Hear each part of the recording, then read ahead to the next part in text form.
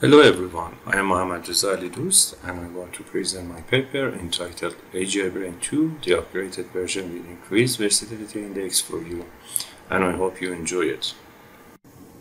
In this paper, an index for measuring the versatility of artificial general intelligence or AGI systems is proposed. The index called Versatility Index is used to measure the versatility of an AGI system or for comparison purposes between different AGI systems. Then an upgraded version of the original AGI brain is proposed.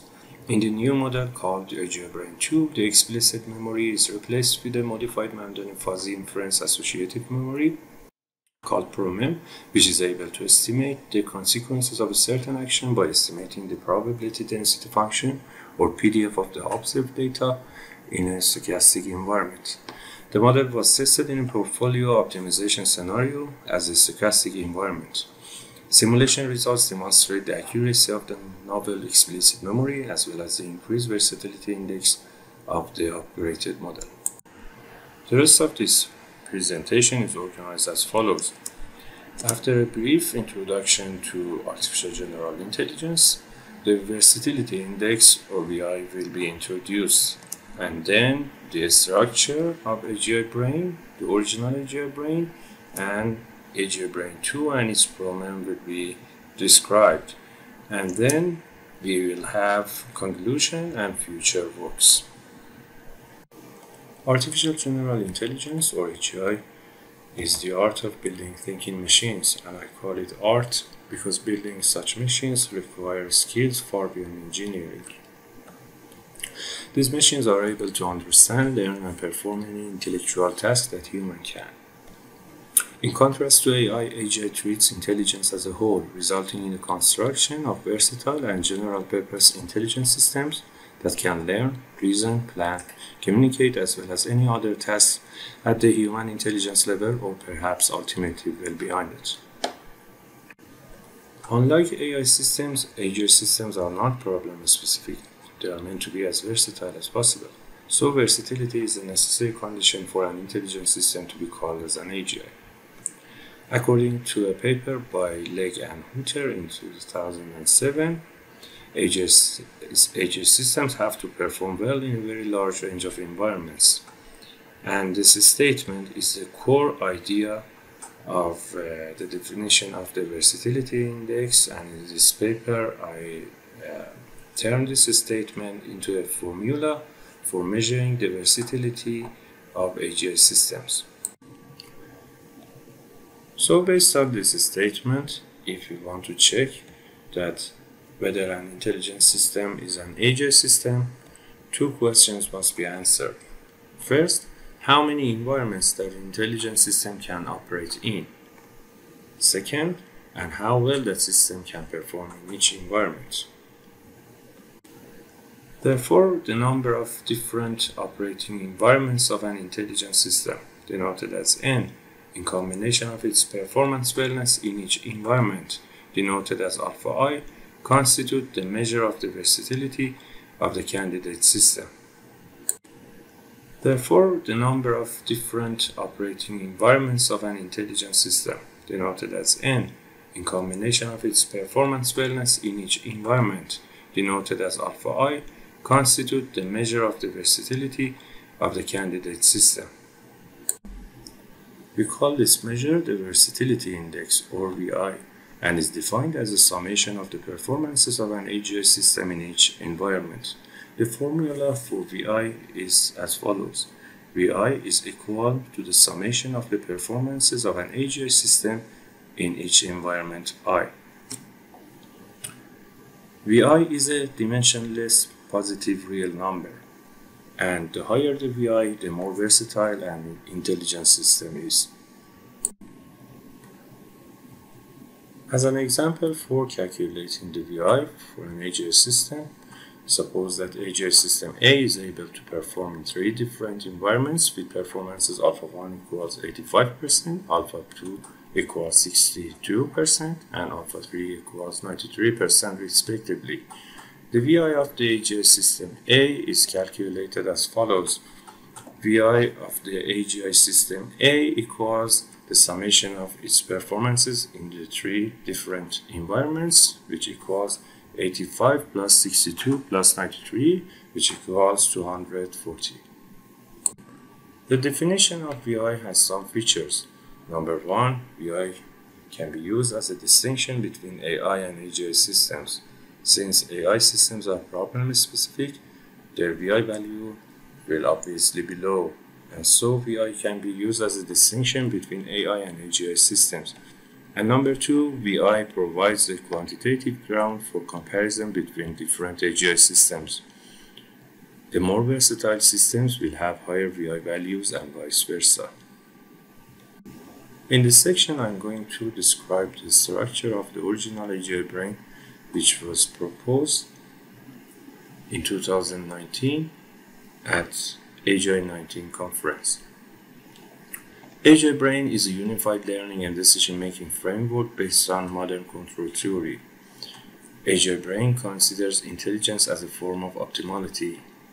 In AGI brain, intelligence equals and means optimization of the surrounding world towards common goals. In AGI brain, design is emphasized on versatility, which means that the ultimate goal of this project is designing a general-purpose artificial brain. Figure 1 illustrates the general schematic word gamma, which contains an artificial agent omega and the object psi. The artificial agent omega has a body and an artificial brain which controls the body of the agent omega. At every time step n, the artificial brain, capital Psi, produces vector of commands u, which change the state of the omega's body, x of omega, which then leads to performing action A on the object Psi. This action changes Psi's states, x of Psi, which consequently leads to Psi's response R. Like a natural brain, the artificial brain can observe these actions and states fully or partially by its sensors. The state space equations that govern the word gamma are as follows. In discrete time space and in continuous time space, where f and g are vector functions and x and y are the vector of the states and the responses. Please note that there is no limit on the number of the agents and the objects in these formulations. The aim of the agent omega is completing a task Q, which requires maximization of a reward function. The reward function R is an scalar number, which is a linear combination of the agent's objectives, vector of objectives J, and their corresponding coefficients P, which we call it personality. It is an interesting dynamical vector that we will see its features in the scenarios. Please note that P and J are dynamical vectors, so the reward function in AGI brain is a dynamical vector. The aim of the artificial brain is to complete task Q by solving this optimization problem. The artificial brain completes Q by calculating and then producing the optimal control signal U star, such that the reward function R is maximized with respect to the state equations that govern the word gamma. But in the beginning, the artificial agent omega has no information about the state space equations that govern the word gamma.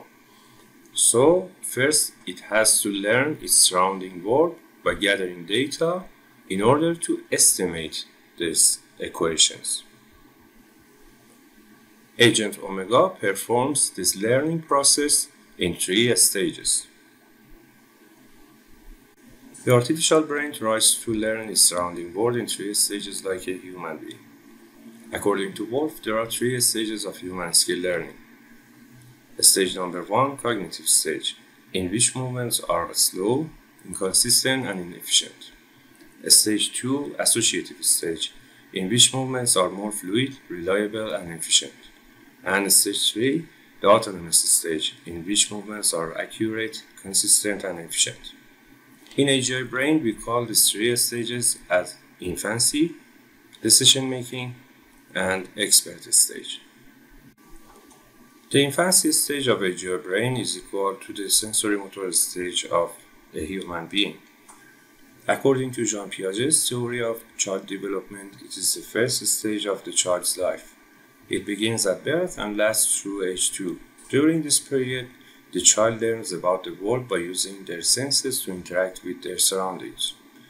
This stage can also be called as the sensory-motor coupling, when the coupling or integration of the sensory system and motor system happens. In this stage in AGI brain, actions are performed regardless of the reward. In this stage, the artificial agent performs random actions to interact with the world and then observes the consequences and learns them. In the decision-making stage, the artificial brain tries to solve the aforementioned optimization problem and find the optimal policy U star, which maximizes the reward function subject to the state space equations that govern the word gamma. But as we stated earlier, the word gamma is a general word and its governing state space equations may not be available. So the artificial brain has to estimate the consequences of different alternatives, different actions, using its explicit memory, which is trained over the data gathered during infancy stage and the decision-making stage. Like human being, AGI brain benefits from 2 types of memories: an explicit memory, which is used in decision-making stage, and an implicit memory, which is used in the expert stage. The explicit memory, or the estimator, in the original AGI brain is made up of artificial neural networks, and in AGI brain 2 is made up of a fuzzy inference system, which I will talk about it later.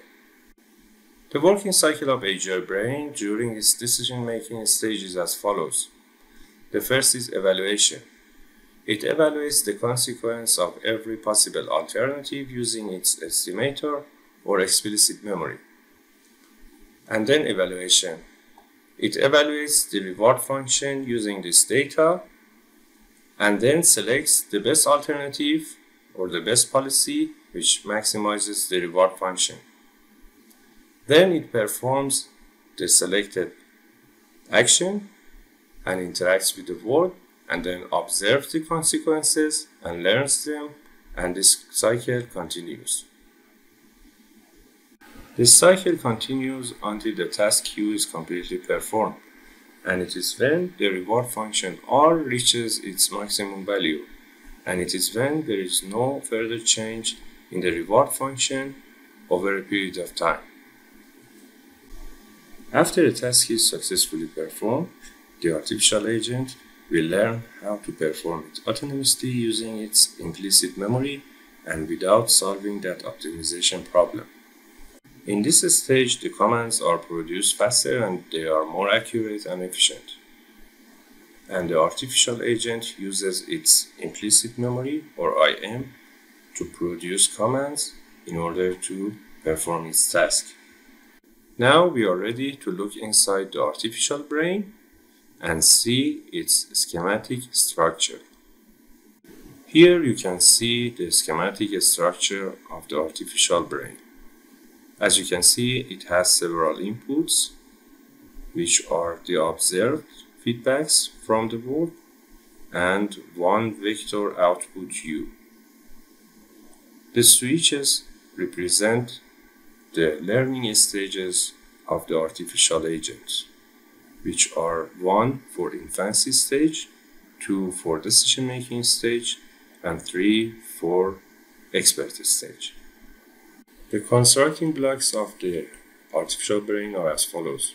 We have the unit P, which represents the personality vector, and we have explicit memory EM, which in the original AGI brain is made up of artificial neural networks, and in AGI brain 2 made up of a fuzzy inference system, which I will talk about it later.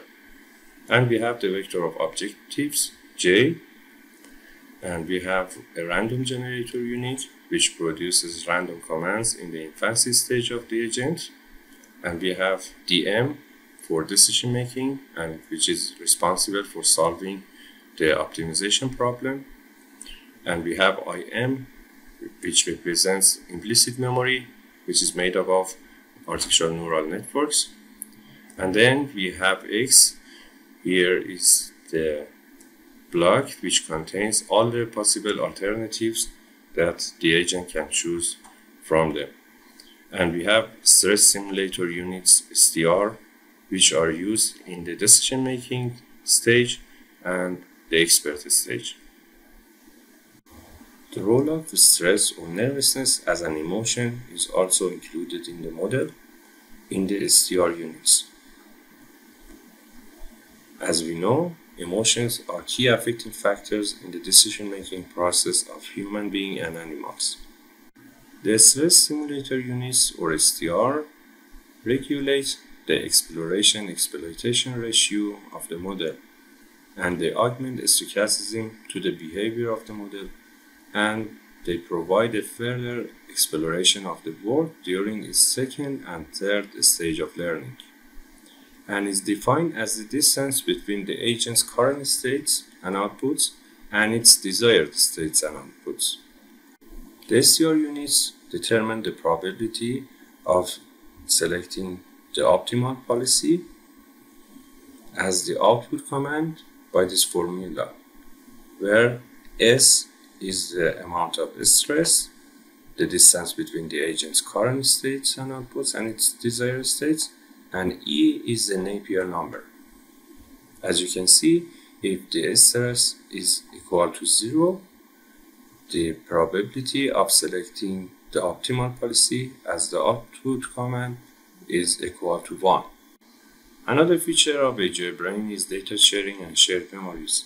In multi-agent scenarios, the agents can share their experience easily using a shared explicit memory SEM and a shared implicit memory SIM. The original AGI brain was tested in several scenarios and environments and returned successful results, but it lacked the ability to perform well in stochastic environments, and it is due to its neural network explicit memory or estimator. So the state output estimator or explicit memory of the original model was replaced with a modified Bandani fuzzy inference system, which I call it ProMem. ProMem estimates the probability density function PDF of the observed data and is able to estimate the state output of a certain action in a stochastic world as well as a deterministic world. The ProMem was replaced in the optimization problem of the decision-making stage of AGI brain. And as an estimator, it estimated the consequences of a certain action in a stochastic world. This replacement resulted in construction of an upgraded and more versatile version of the original AGI brain 2. The architecture of the two models are the same, except for their estimator or explicit memory, which in the original AGI brain it is a neural network, and in AGI brain 2 it is a modified fuzzy inference system. The two models were tested in 4 different scenarios of 4 different environments. Table 1 illustrates the performances of the two models in those 4 environments. The scenarios are fully described in my papers. The first scenario is a function optimization scenario, which It is a nonlinear, continuous, deterministic, multi-agent, immediate reward with non-intelligent opponents environment. The two models return about 100% performance. The second scenario is the intelligent control scenario, which is a nonlinear, continuous, deterministic, single-agent, immediate reward with non-intelligent opponents environment. The original AGI brain returned 99.76%, and the AGI brain 2 with the Program memory returned about 100% performance. The third scenario is animals, or artificial animals, a nonlinear, discrete, deterministic, multi-agent, immediate reward with non-intelligent opponents environment, which AGI brain returned 91.61%, and AGI brain 2 returned 95.45%. And the last scenario is the portfolio optimization scenario, a nonlinear, discrete, stochastic, single-agent, immediate reward with non-intelligent opponents environment, which AGI brain returned 73.88%, and AGI brain 2 returned 75.33%. Now we want to calculate the versatility index of the two models and decide which one is more versatile, the original AGI brain or AGI brain 2. To this end, we have to add the performances of the two models in each environment.